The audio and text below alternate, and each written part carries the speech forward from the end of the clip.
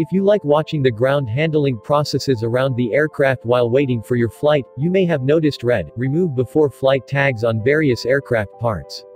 Do you know why they are there and what these tags are for? Remove before flight tags themselves are just markers on the components that need to be removed.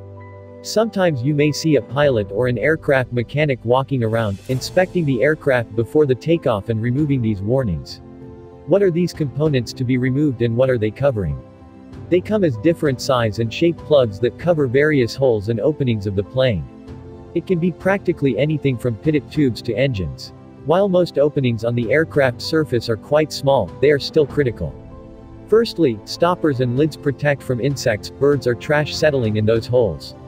Also, these plugs protect aircraft openings from dust and ice.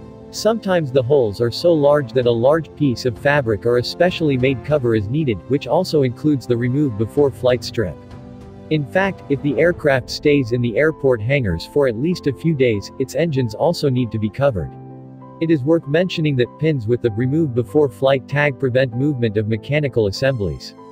For example, they sometimes prevent propellers from rotating. The wind can screw the propeller, which is not good when the aircraft engine is not working. Every single detail in aviation is designed to enhance safety.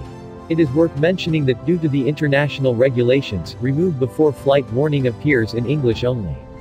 These tags are extremely important and in some cases, non-removal of a labeled part can cause an aircraft crash since there is a risk that the covered parts may not work properly.